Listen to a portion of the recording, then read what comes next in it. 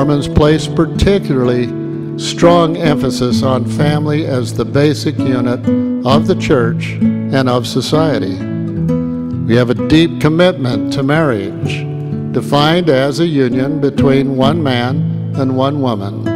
Polygamy, a limited practice in the early pioneer days of the church, was discontinued in 1890, some 117 years ago.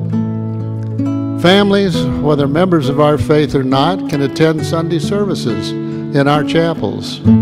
Here we worship together, instructing one another from the Scriptures.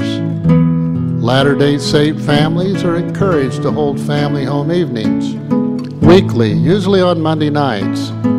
This provides a regular and predictable time for parents to teach the values to their children and to have fun together.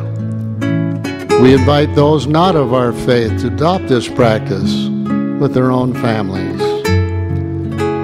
And there's also much focus on extended family, genealogy, and personal family history, providing young and old with a stronger sense of the roots, identity, and belonging. The highest and most sacred ordinances of our faith relate to our families, both living and dead, and some of these ordinances take place in our temples.